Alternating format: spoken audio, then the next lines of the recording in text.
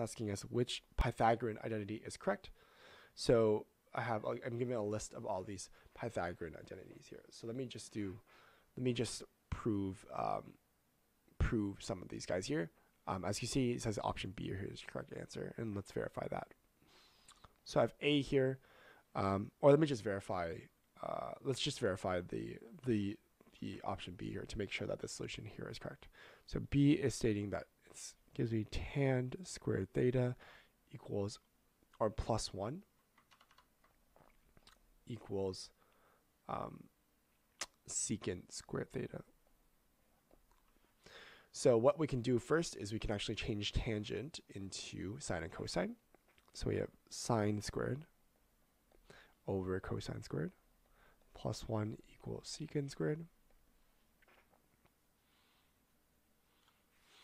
And then what we have here is what we can do is we can actually disperse this one into its common denominator, right? So I can write everything in terms of cosine squared.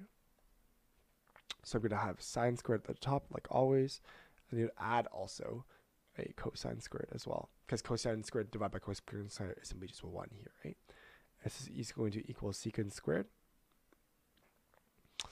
And what we can do here is I can see that I'm going to have sine squared plus cosine squared is going to equal 1, right? Because of my first Pythagorean identity, right?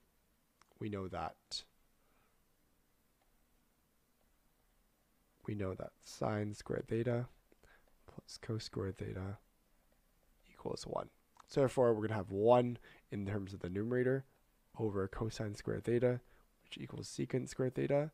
And we know that secant squared theta is simply just 1 over cosine squared theta.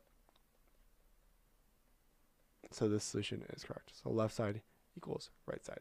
So this here is a good solution. So we know that secant is, again, our secondary trigonometric ratio, or the reciprocal, sorry, of cosine squared theta. So the solution here is correct. So B is the correct Pythagorean identity.